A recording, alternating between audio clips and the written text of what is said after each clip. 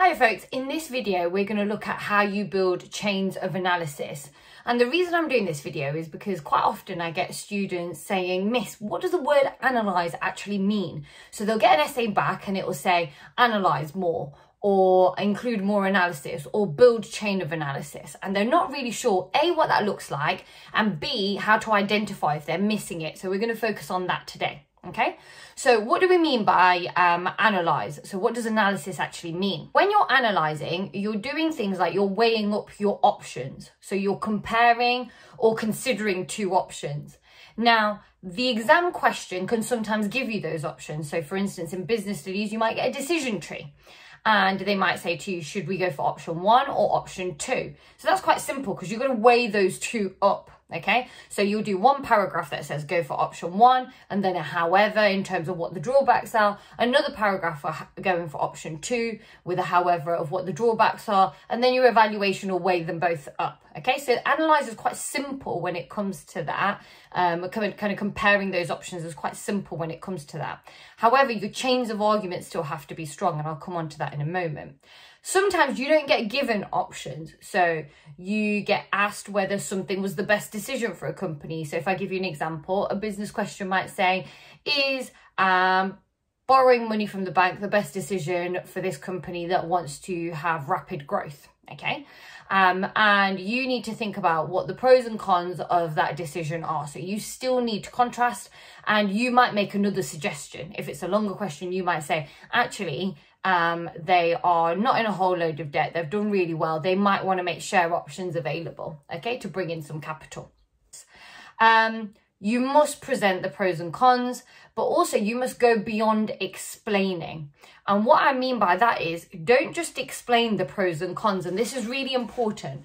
Don't just say, I don't think this company should get a bank loan because they will have to pay high levels of interest. Tell me why high levels of interest are bad for this company, okay? So it includes some context, but analyze it for this company. Well, actually, they've already got a lot of debt. You might say that. They're not earning enough profit in order to pay off that interest. So, you know, it will be really difficult to pay off their loan, etc., etc., okay? So you must embed it in the case study as well. So your analysis must be relevant to that business.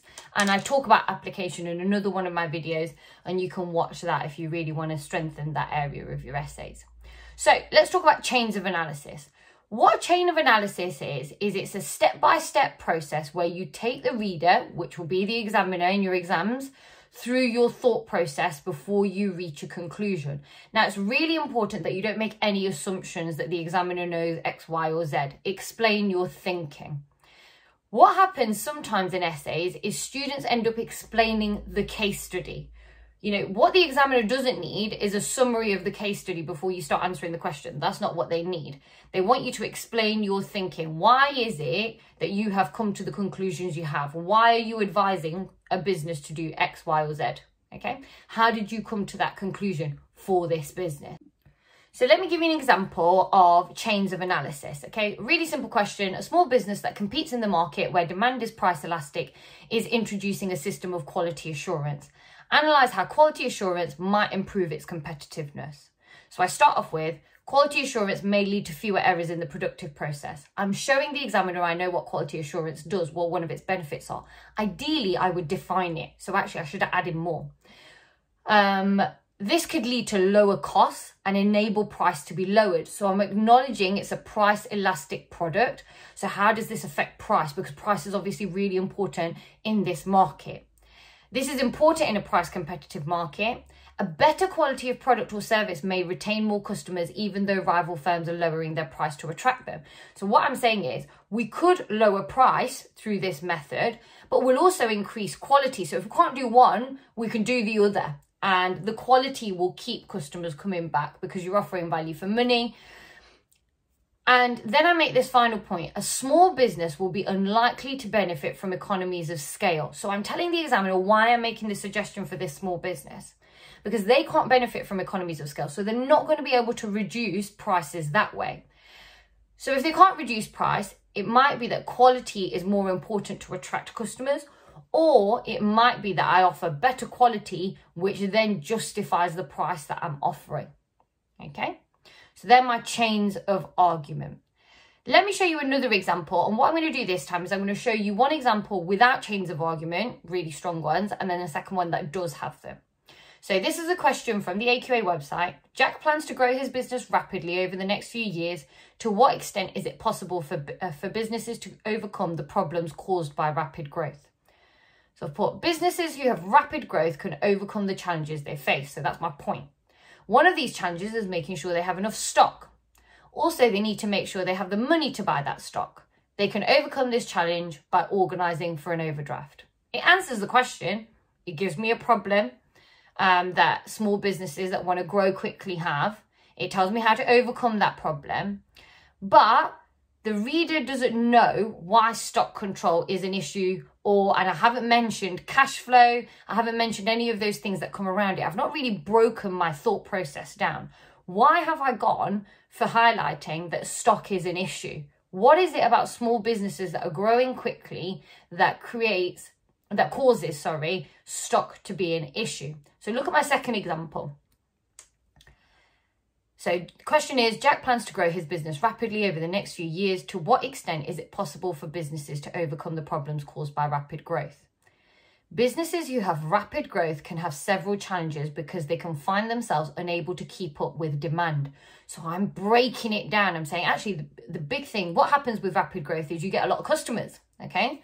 I'm not assuming that the examiner knows this. And they have few resources, mainly money. And these resources are pulled in several directions. One of the issues can be ensuring that they have enough cash flow in order to manage the purchasing of stock. Okay, so have they got enough cash in the business to manage the purchasing of stock?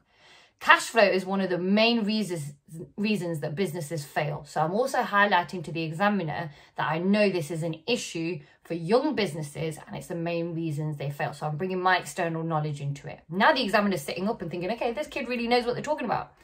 If money coming in at this stage is not entering as fast as money going out, a cash flow problem can occur. So I'm now highlighting that I know what a cash flow is, okay? I'm pretty much defining it there, okay? This may occur if a business has to pay for goods before customers pay for the purchase. So I'm really explaining why cash is important for this business and why a cash flow problem may occur when a business is growing rapidly. However, a lack of stock may leave customers dissatisfied if they are unable to get the product. So if they don't sort this problem out, their customers will be dissatisfied. And now I'm explaining the impact of this problem. So ensuring that stock levels are able to meet demand is compulsory, especially for a business that is growing and trying to build its brand reputation. I'm linking it to this business, okay? He's trying to grow it, which highlights that it's small. However, this challenge can be overcome by ensuring that the business has a good relationship with the bank and can arrange an overdraft, or is able to find some investors that can see its potential for growth and are willing to inject cash into the business. So what I've done is, when I've highlighted this business might have a problem with rapid growth, I've said what the problem is, why the problem is going to take place, why it's inevitable, okay, and it happens to a lot of businesses, what they need to keep an eye on, how they can solve it, but also I've given them a couple of different ways they can solve it and what the impact will be if they don't solve it.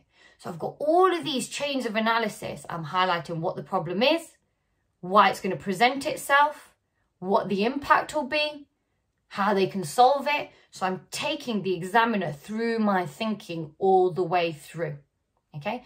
And that's really important. That's what we mean by chains of analysis. Take the examiner through your thinking. Don't make any assumptions. I haven't assumed that the examiner knows what cash flow is. I haven't assumed that they know why they'll struggle not to have stock. I've told them that demand exceeds the supply in those issues.